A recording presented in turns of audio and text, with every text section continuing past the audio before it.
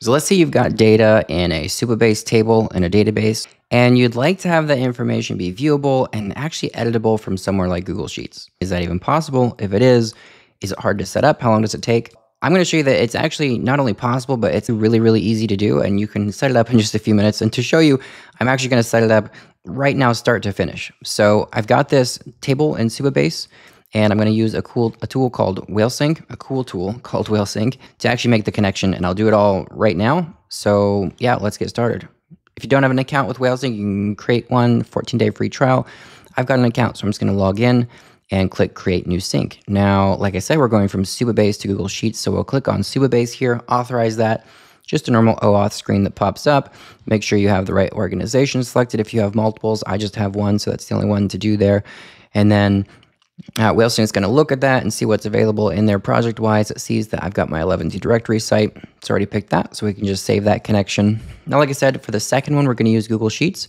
So we'll click on Google Sheets, and it's going to ask us for a URL. So I just go sheets.new. That creates a new spreadsheet for me. Grab that URL from the URL bar, come down here, paste that in, click authorize. Obviously, I could have just clicked the sheets.new link that's right there. Now it's going to ask me to choose an account. I do that. You've probably done this hundreds of times with other tools. Nothing new or interesting here, just clicking through some auth screens. All right, now we're in there, and we've got our untitled spreadsheet. And it's asking us to save. Let's real quick change the name of this though. Let's just say Supabase CMS as the name. And let's then see if we can reauthorize and actually, no, let's do that on the next screen. I think we'll be able to yeah, oh, sorry, it already refreshed it right there. So there we go, Supabase CMS is the name of it. All right, let's continue. So what are we doing now? Okay, this is where we've got our table in Supabase. Maybe we had 5 or 10 tables. This is the one that I want. It's called directory listings. And this is where we select that table, and we can do multiple tables, but in this case, we'll just do one. We say, this is the table of data that I want actually connected directly to the same data in Google Sheets. And we could grab sheet 1 here, but let's just create a new sheet, right? Let's just have it do the naming for us. So we'll click create table mappings. Whalesync is actually going to go into our Supabase sheet. It's going to create one, so here it is, it's directory listings, and it'll add its ID column there. Once that's done, it's going to go through, just double check that everything's ready. It is. And now we're mapping the data. Now, this couldn't look and sound scary, but it's actually as simple as just picking which columns that you want to exist in both places. And it's actually extremely simple to set up because we can just copy those directly from Supabase. So we'll pick everything here. The ID was already included the first time. We'll hit copy fields, and all we're going to do now is wait for the Google Sheets API basically to respond to Whalesync's request to create some columns. So yeah, maybe have another sip of coffee or something. All right, we should be almost done. Let's see how many we've got left. 3 to go, 2. Some of these are faster. Airtable's super fast. If you're creating in Supabase, it's super fast. Google Sheets and Notion tend to be a little bit slower, but that's just because of the way that their APIs are written. All right, here we go. Data has been selected to be moved. So we've got our columns in these tables. Again, directory listings is the table name in Supabase, and then directory listings is the table name in Google Sheets, and then the columns in Supabase are here. And we've got those on the left, and they've all been created over here in Google Sheets, which are the ones on the right. Now, I could hit save and continue because I'm actually done here, but I just want to show you quick before I do that. If you wanted some of this data to only go one way and not two ways, you can do that at the whole table level, or you can do it at the individual column level.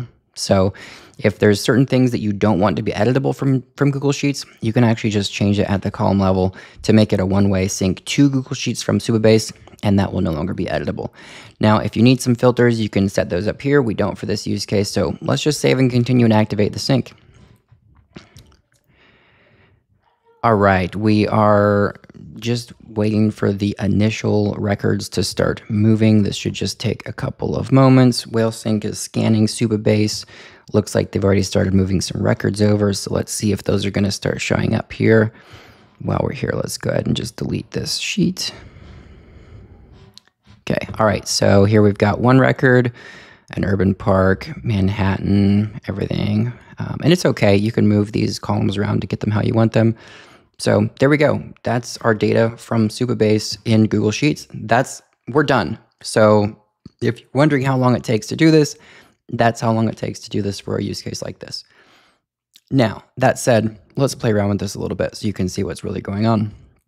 So we could be in here. We could create a new one. So we could say, here's a demo entry, and it's just another place. And then as far as the latitude and longitude, we can just grab those. And, you know, one of the things that's cool here is that we actually have the full power of Google Sheets. So maybe we do this minus 0.001, right? So now you can see that the number's a little bit different. I'm using cell formulas, right? So you can pretty much do anything Google Sheets that you want on this side and anything Supabase that you want on this side, and that's totally fair. Now let's refresh this one to see if we have any data showing up yet. Oh, sorry, let me close that. All right, not yet. So because we don't see anything, we can go to Whalesync and we can see what's happening. So it looks like we've created the 2 records. Now we're waiting for changes, and full scan is going to happen in 4 minutes. Well, let's just do that now. So we can click full scan now. It's going to grab those. Should see our new record. There it is. It's moving it over to Supabase. It's done. We can see the details of it here, but why not just go to Supabase and look at it there? Again, like this UI doesn't refresh, so you have to kind of do it yourself sometimes. There we go. So demo entry, just another place. We just created a record in our Supabase Postgres database from Google Sheets. How cool is that? You can imagine clients that want to work with certain parts of the data. You can create a custom one of these just for them and filter by what they need. Or staff directories. Huge benefit when you can just give this right to the personnel people. They can be updating your app or your website directly from the spreadsheets that they use to manage who's actually, where and doing what, which we know that they almost always are doing that in a spreadsheet, not in a CMS.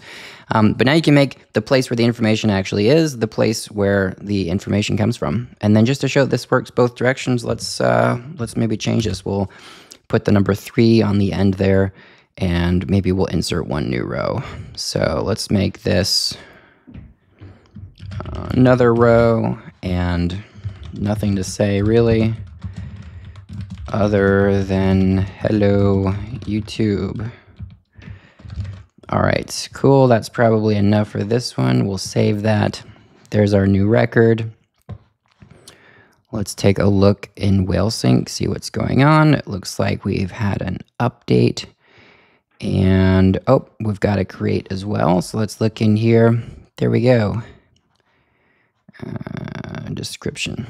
So nothing to say really other than hello YouTube. So that's how simple it is. If you've got data in Supabase and you want to be able to view, manage, edit it directly from Google Sheets, check out a tool called Whalesync. Makes it super easy to do. You can be up and running in just a few minutes, and there's a lot more powerful stuff. So be sure to check out some of the other videos on the channel, or leave a question in the comments below if you have something specific that you're trying to do and there's anything that I could do to help unblock you. So thank you so much for watching. Have a great day.